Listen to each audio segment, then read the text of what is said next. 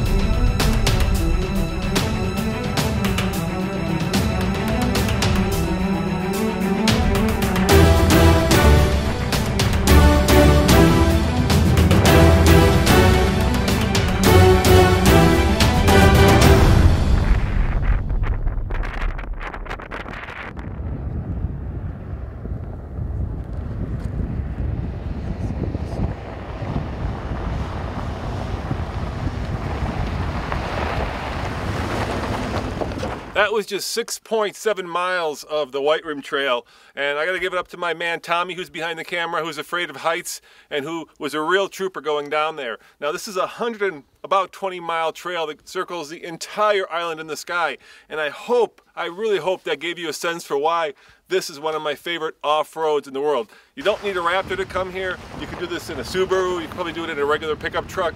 It's not bad to have a Raptor though. It makes the road that much more fun. As always, this is Roman reporting for the Fast Lane Truck. Thanks for watching, and check out TFLtruck.com for more news, views, and reviews. I gotta drive Potash Road. Now back to Moab.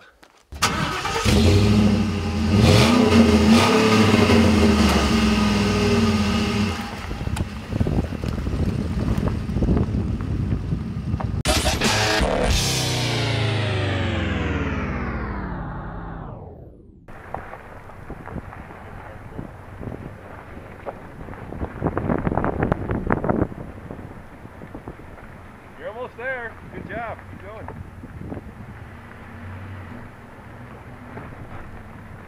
Nice work. You're almost there.